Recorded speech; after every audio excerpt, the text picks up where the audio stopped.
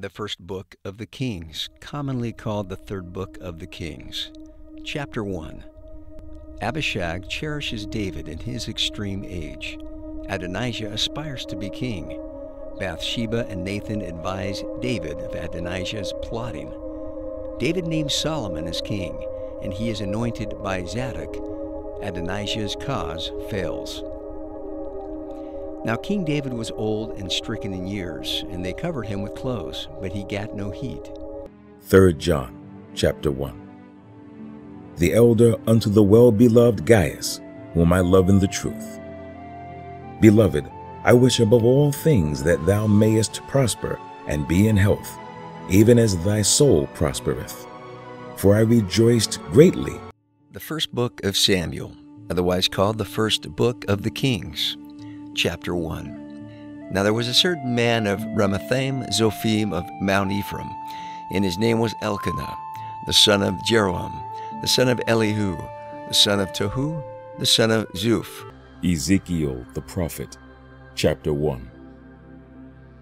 And it came to pass, in the 30th year, in the 4th month, in the 5th day of the month, as I was among the captives by the river of Chebar, that the heavens were opened, and I saw visions of God.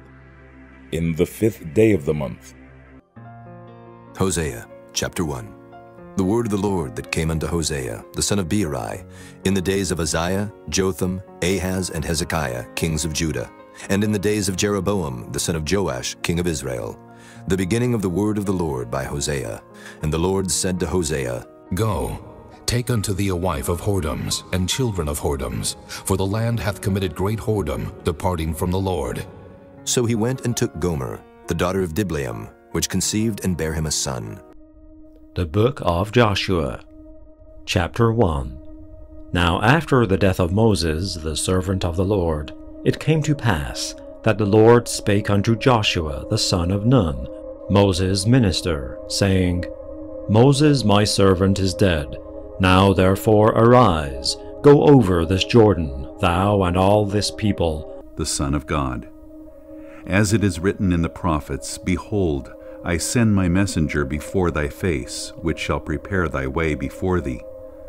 The voice of one crying in the wilderness. The book of the prophet Isaiah, chapter 1. The vision of Isaiah the son of Amoz, which he saw concerning Judah and Jerusalem. Luke chapter 1. Forasmuch as many have taken in hand to set forth in order a declaration of those things which are most surely believed among us, even as they delivered them unto us, which from the beginning were eyewitnesses and ministers of the word.